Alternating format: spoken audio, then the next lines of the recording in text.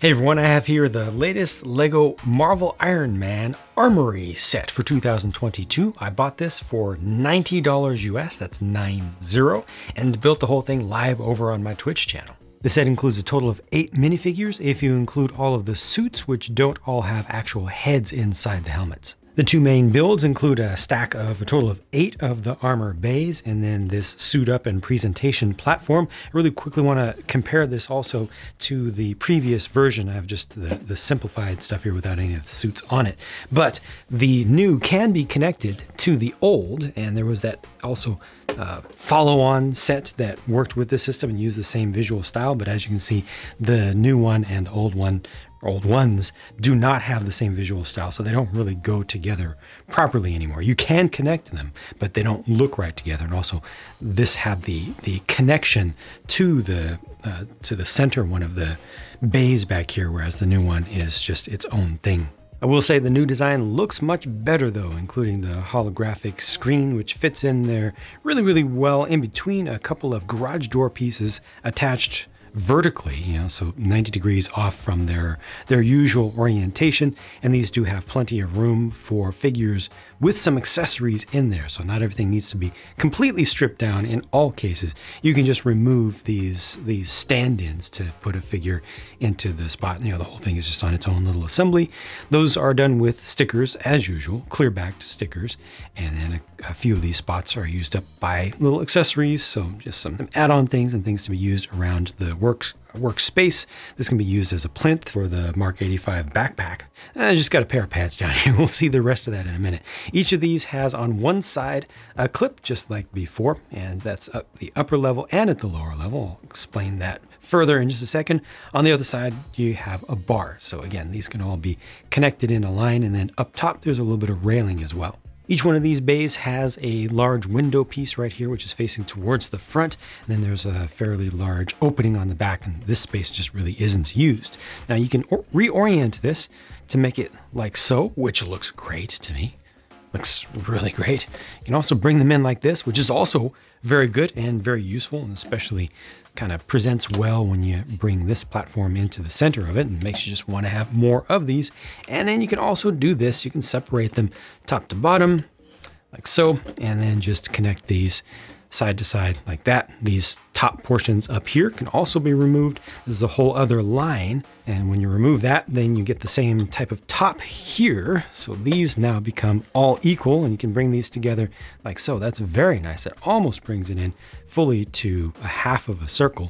And then you can also do this as well and make it connect around even farther. And now if you put this in the center, it looks even more complete as a space and interesting as a space for minifigures to walk around and look at the suits if you've got them in place. And I like this layout. I like the options, the possibilities. Here's a real quick look at this, just so that you see the details of it. It has one of those radar style pieces down below in the trans light blue color, and that's that. Some of this workshop stuff is pretty darn good. I mean, the drill press here alone it just presents itself very, very well. You're supposed to put, according to the instructions, you're supposed to put the handle down lower, but this is more accurate, and it even has the vise there and everything. I mean, that's pretty good. I would probably put a single hollow stud right up underneath there just to make it look a little bit more like you have an actual chuck in place. This looks pretty good and has some extra details on it. There are no additional details inside of this, so there are no tools or anything. Interestingly, this did not come with a tool kit. A traditional tool kit came with one of the more recent accessory sets instead. And you also got the little model right there. This is just a rolling bench. I've got a head on there right now or a helmet on there right now because they suggested that. And then the desk over here, Tony Stark, one of Tony Stark's desks, has a couple more stickers used for the heads-up display, so you can see a couple things on there. They're actually printed up pretty nicely. The stickers are, again, they are stickers, not prints, but the stickers themselves are printed pretty nicely and have nice designs on them. I have a couple of blueprints here as well. And then just an additional holder off to the side, which interestingly includes a few extra pieces that they put together to make it look like, the parts are not all there. And then you've also got a dummy over here who has just a saw blade on, and it looks like he's got casters as well. Looking at included suits, on the left is Mark 25 Striker, in the middle is Mark 3, and on the right is a different version of Mark 85. These all have the brand new helmet design, the latest design, the third generation design of Iron Man helmet, and I didn't put this one down all the way, so I'm just going to use the opportunity to lift that up to show you that these do open up. Once again, I personally like these designs. I think they look very good, and I think that they're going to be, the mold that is, I think that it's going to be very useful for a lot more suits in the future. I really like the sculpting around the cheek there. I think that the lines are defined pretty well, and I just generally think it's good. It's just not the same as the ones that we've gotten before, you know, and different is different, especially like the setup for Striker over here. It is striking, and the print that's on there, some of the print that's on there, the lighter gray especially, is very matte in its finish, which is just interesting and different. The eyes also have that metallic blue, almost a suggestion of glow there. This face looks right for a Mark III to me.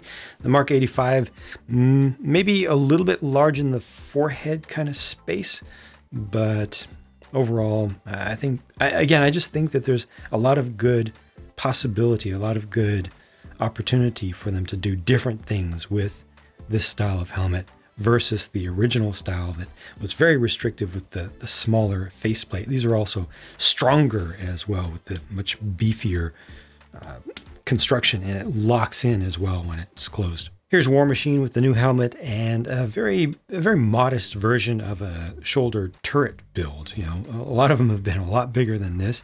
This one obviously does not fire like the stud shooter version, and honestly, it's a little bit better scaled, I think. The face that's printed on that War Machine is small, but I'm not able to see past the fact that the helmet itself is rather beefy. You know, I think that this did its best to show better proportions between the shape and size of the face itself and the body. But I personally can still see and focus on, my mind focuses on the size of the head. And it looks like the helmet rather, is a little bit too big there. I thought that this was a new version of Tony Stark, but I was corrected on that while I was building it live over on Twitch. And this is an pre-existing version of Pepper Potts as well. Underneath there, you'll see, well, this face again. Seen that a million times before. The production work on these figures, I think, is very good. And there is a face under here as well. It is as so. I personally will probably never complain about getting another Nick Fury minifigure, if nothing else, for the parts, but the production work here is good, and I think the print work is also very good. And on the right is Whiplash, which looks pretty fantastic. That's a lot of silver and also silver printing on top of that. Yeah, that looks really good. These chain pieces are done in the trans light blue, and they're the full length, you know, the longest version that they make for those. This does use the second generation of helmet, which is obviously still available for them to use, to make it look a little bit different and to get a wider print on that and not have the opening face, you know, because I think they just decided that this was more appropriate, and I trust that decision in this case. Underneath there are two faces, so that's good to see. Also notice a little bit of the eye patch strap around the back, although that breaks in the middle for Nick Fury. There's that face, printed nice and crisp, and then this face, yeah, there's just a little bit of dust on the top. And for the helmet off look, they also have this. Okay, I think that's about the best that they could do. Now, it doesn't quite look like the character. I think the hair, is the hair not too dark? I don't know, he looks too clean. He needs to look more greasy and disturbing to me personally. This, of course, represents Tony Stark's Audi R8 convertible. I don't think it makes for a great looking Audi R8 convertible, but it is in a 6-wide design, and I think that it makes for a great looking sports car. And if you know what it is, I think you can make the connection. It's just not entirely realistic, which honestly it's going to be very difficult to make a realistic R8 at this scale to Lego standards for something that they can actually put on the market. This is a 7+ set, so they cannot use super advanced and finicky building techniques for this. Overall, I think that's a very good looking car, and it's got space for some cargo. I'll show you that momentarily, but yeah, space for cargo just a little bit, and also a steering wheel down in there, as well as a console in front, which is done with a sticker. Here's one other angle as well, and I mean, look at that. It's a very handsome looking Lego car, especially for its size and the limitations for the age range. The cargo is, of course, the Stark Expo map model that Tony Stark carries in his car in Iron Man 2. Only thing wrong here is that there should be 4 panels technically, but I'm fine with this because this looks really good, honestly. These are the leftover parts, including some extras from this accessory pack with the silver pieces. You can see a number of interesting colors in here, including the quarter round style and just a regular trans yellow. And this is what the sticker sheet looks like. It's clear backed. So overall, I really like this set and I like its components. I even actually like the new design of the individual hull bays here, in spite of the fact that I very much dislike its difference and its diversion from the original design. You know, anybody who has bought a lot of the original set or the add-on set to create a larger hull of armors is kind of out of luck now. This is not going to be a good parts pack to add on to that. You'll have to just go directly to Bricklink, but this is a superior design. It looks better, works better, accommodates more different types of suits. The only thing that I really don't like here is, of course, you saw this coming from a billion miles away. The price, $90 US, feels pretty outrageous to me. The original Hall of Armor set from 2019 was $60 US. This is 50% more than that in cost, and you don't get 50% more stuff here. You just don't. Yeah, the car is here, cool. I think it's one more figure or something like that. Cool.